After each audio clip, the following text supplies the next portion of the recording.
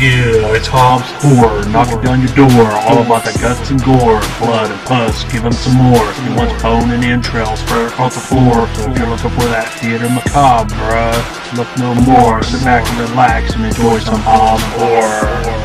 Thank you for watching Hobbs Horror. Yeah, and don't forget to like and subscribe and all that good shit. Hello, everybody. This is Hobbs Horror back with you. I got a Wild Eye box in the mail today.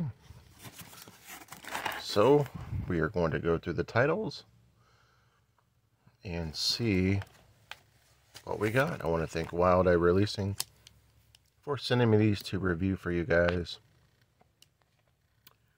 Oh, holy shit. I already see some hidden gems in there.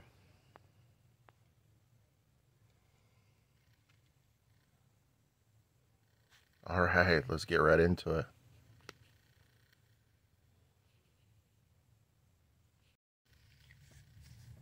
Alright, so the first title we have here is Crazy Fat Ethel. Now,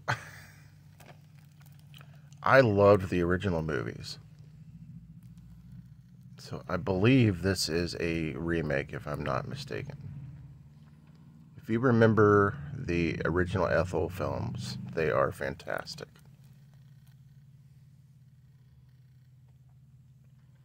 I was hoping they would send me this one to review.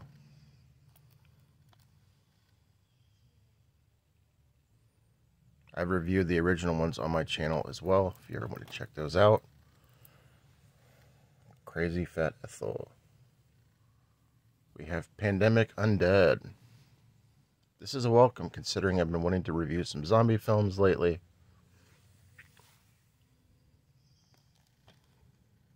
Pandemic Undead. Guts, gore, action, and bullets. Looking forward to that.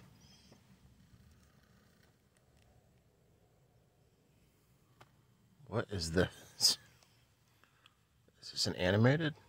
It's all about... It's about to get ready to the max in Black Hole. What the hell is this? Is this a visual vengeance?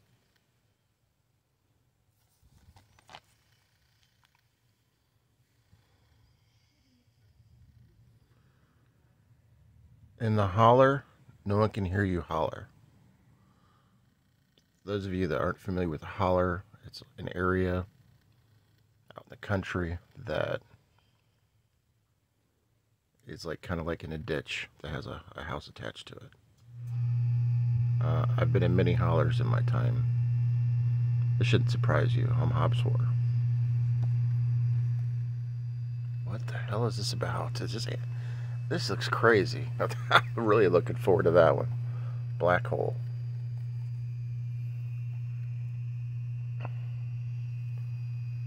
The Dead Girl in Apartment 03.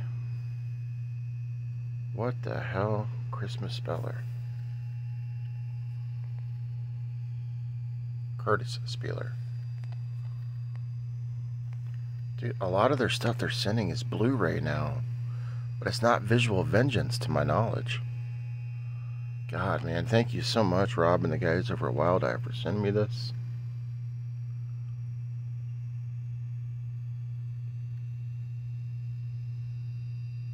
72 minutes. Let me know if you've heard anything about these. The Dead Girl in Apartment 03. God, that looks dope. We have The Bloody Man. Now, this is the one with Tuesday Night and Lisa Wilcox in it from Elm Street. I've heard a lot about this one. Looking forward to checking this one out. He has been awakened. The Bloody Man.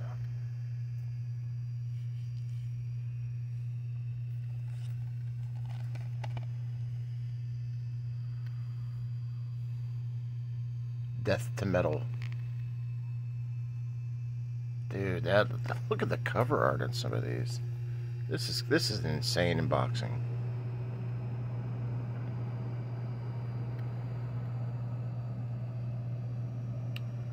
After a freak accident, Defrock Priest is transferred into a mutated killing machine on a mission to destroy any and all fans of heavy metal music. Oh my god, this just looks like a party. Holy shit. Man. WildEye really outdid themselves today. They sent me 8 titles.